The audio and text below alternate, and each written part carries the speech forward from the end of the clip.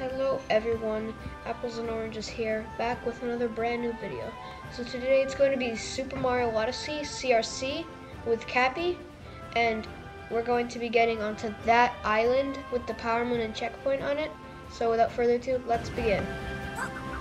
So here you will throw Cappy with the second controller Cappy.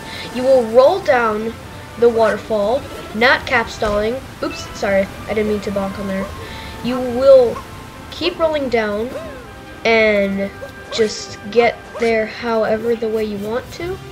Then you will come onto a specific slope right here, and you're gonna crouch with Mario and shake the controller for Cappy as like your life depends on it. And Cappy should hit the checkpoint.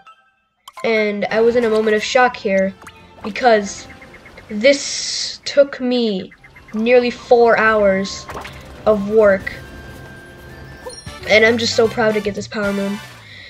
Yeah, it's still possible, and I hope you enjoyed the video. It was hard.